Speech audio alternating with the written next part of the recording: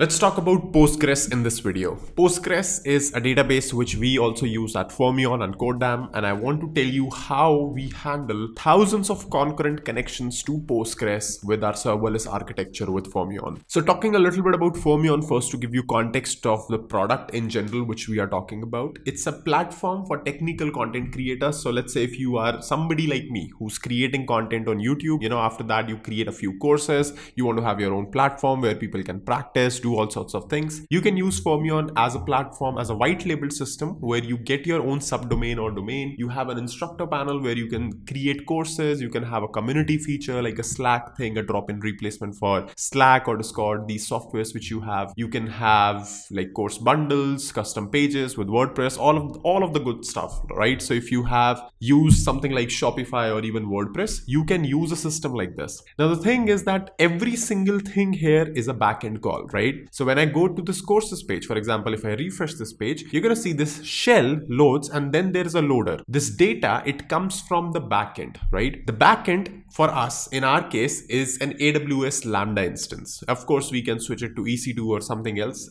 anytime, but I'll talk a little bit about the architecture that Codam and Fermion follows. So that architecture basically is serverless for the most part, right? So anytime, for example, let's say if I inspect this, go to networks tab, and if I go to this API, for example, anytime we are refreshing, you can see that there are multiple backend calls which are being made to the end server, right? Two backend calls in this specific case. So how does this work? How do we scale it to many thousands of connections users? So first of all, let's try to understand what's happening here. So first things first, Fermion as a platform is a platform to build your own courses, content, etc., right?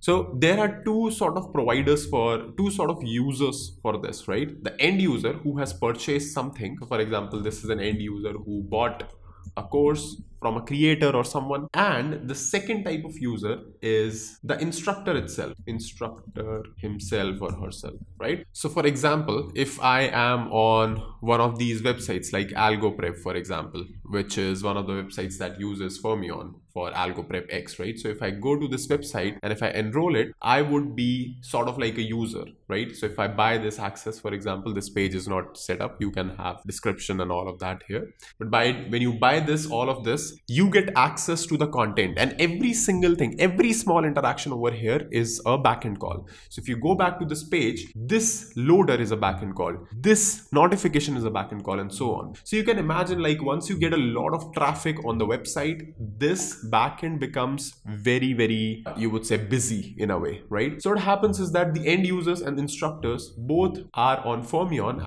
as a platform, and then this Fermion as a platform, however it works on a white label fashion, so we will not discuss that. So this white labels it to any other domain. So for example, let's say if this is not Acme, let's just say any other domain, xyz. So let's say xyz.com is a school that is using Fermion. So it white labels it first, and then xyz.com starts to dispatch calls to our backend, right? To the shared backend. In fact, the front end is also shared, but it's white labeled. Backend is also shared. So how backend works is that this right here is an AWS Lambda, right? Now this Lambda, it can scale up, scale down, scale out, I would say, not even scale up, because it has like a certain size plus CPU plus RAM, whatever, right? So it has like certain metrics. Now what happens, the next thing is that this AWS Lambda needs to connect with Postgres. So you need a Postgres database over here, among other things, right? So if we have like Redis and all of that, so it's there, but you need to connect to a certain database because all the user data, for example, all the information is controlled there. So this Postgres instance,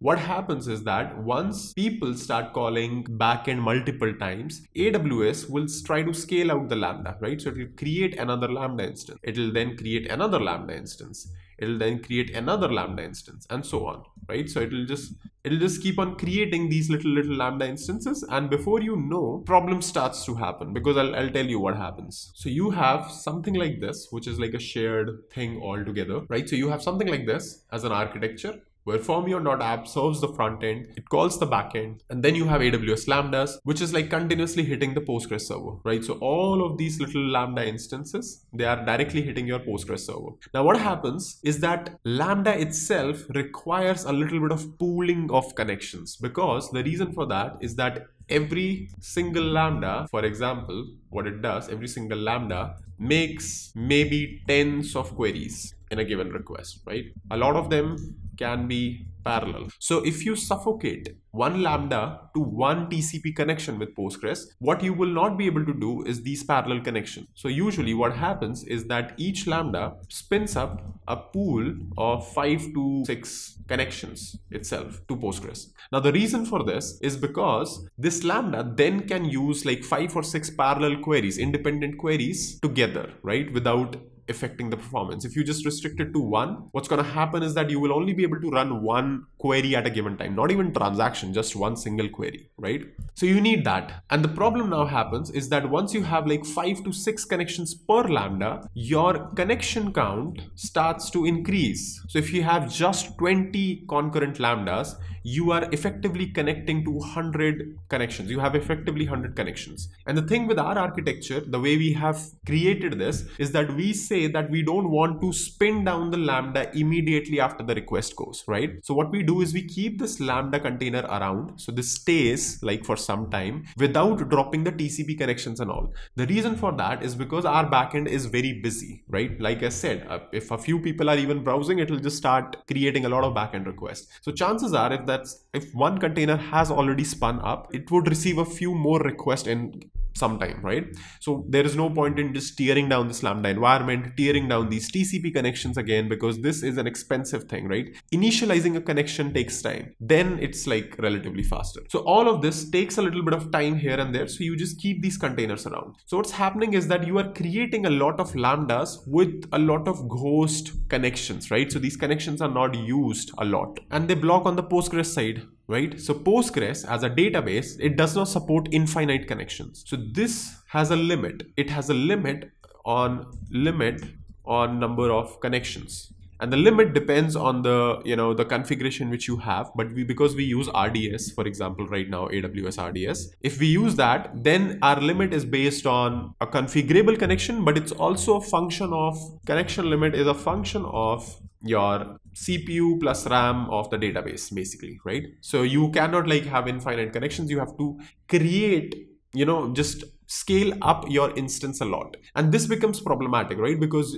as you increase your Postgres size, the cost increases exponentially. Like bigger instances are very, very expensive for Postgres. And plus, for the most part, what you will realize is that all of these lambdas after some time, like let's say if there's a surge of requests, right? So AWS will quickly spin up like 100 lambda connections.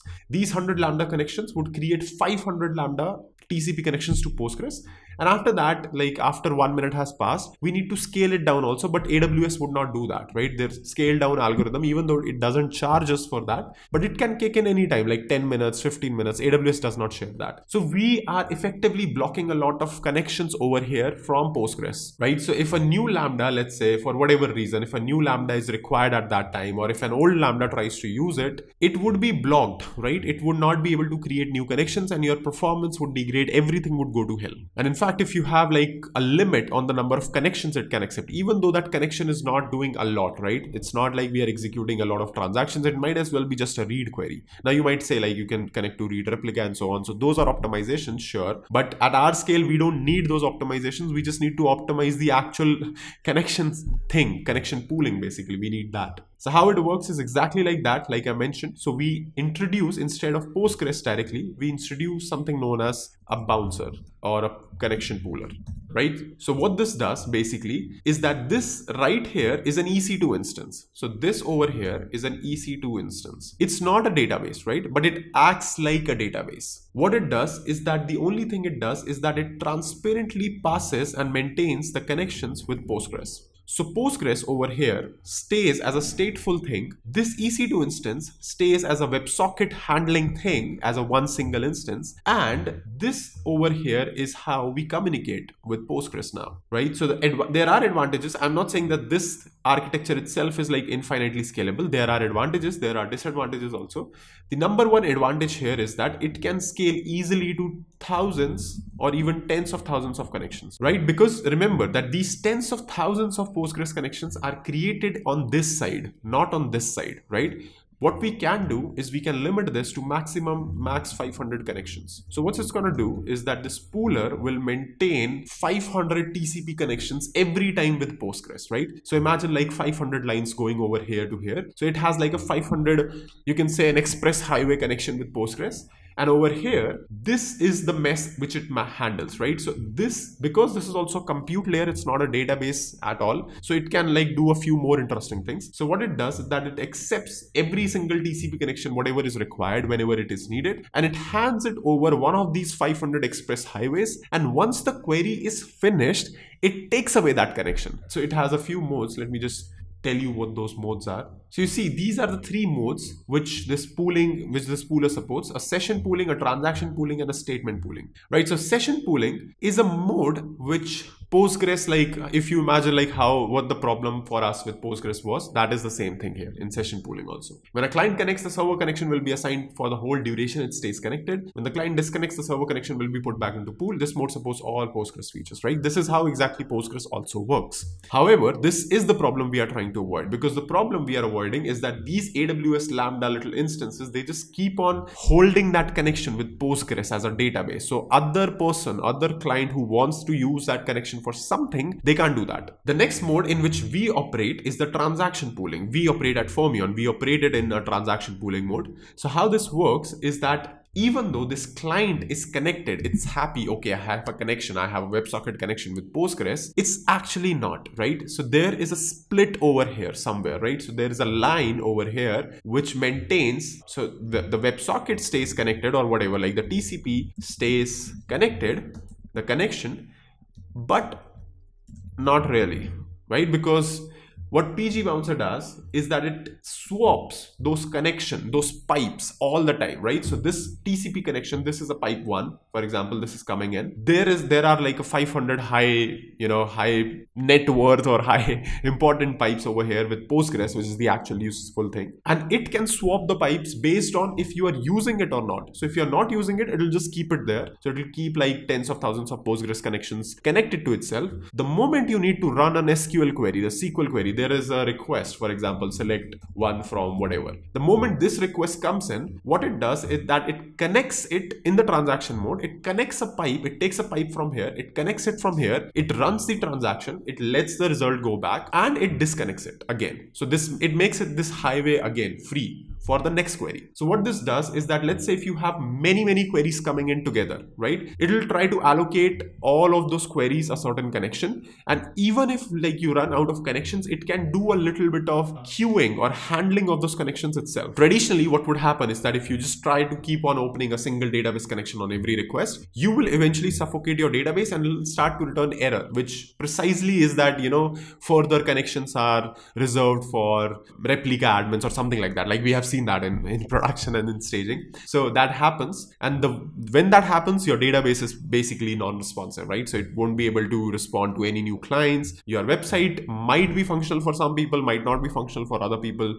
So it's a mess position to be in. So what you do here is that you restrict it to a highway of 500 connections. You maintain the whole pool over here, and you let the PG bouncer do the magic of just connecting these pipes together and just making sure that nothing goes down. This is an amazing solution for having the best of both worlds in terms of serverless compute. Otherwise, what you would have to do is that you would have to create a beefier backend. So this is an EC2 instance that handles like 500, or that creates a pool which basically does the same thing. So your EC2 as a backend becomes a pooler. So instead of that, what you do is that you connect it with a Lambda. It becomes a slightly complex architecture with a single point of failure also. I mean, unless you have like multiple bouncers in place, but it's a reasonable trade-off for a company of our size, for example, where we want stability a little bit more over, just randomly the database going down by just directly connecting it. Earlier, we used to do that. So earlier, I mean, as it's very recent thing, like we did it like a few months back itself. So up to last year, what you would have seen is that this Postgres connected directly with the backend. And of course, like it increases RDS cost, increases your bill, it increases your headache because you're running a very powerful machine only for for maintaining connections in the serverless world, even though you are not using them all the time. So yeah, that's pretty much it for this video. That is how Fermyon in general works. That is how the backend technology in general works. We have a lot of interesting things we do on Fermyon. So if you're a content creator, if you're somebody who's trying to create and sell content, do check it out. We have a very solid architecture, as you can see. So we take care of all of these things so that you don't have to, because if you go ahead and create your own thing, if you go ahead and create your own website, which you are most welcome to do, but when you do that, you will run into all of these problems at scale. This is not a problem that happens on, of course, you can create a sizable business of like a few hundred students, but once you create a business where you have a blog, or you have public traffic coming in, or if you have something like a free account registration or something like that, you will run into architectural problems as you grow as a creator also. So that's the idea behind Fermyon, that how do we help you as a content creator or as a business manage your tech and manage your operations completely, and you figure out what do you want to sell, how do you want to price, what sort of payment you want to accept, if it's a partial payment, for example, if it is an EMI based plan, what payment gateways you want, what currencies you want to support, all of the good things about a business, right? None of the boring technical stuff. So yeah, that's pretty much it for this video. Hopefully you liked and learned something from it. I'm gonna see you in the next one really soon.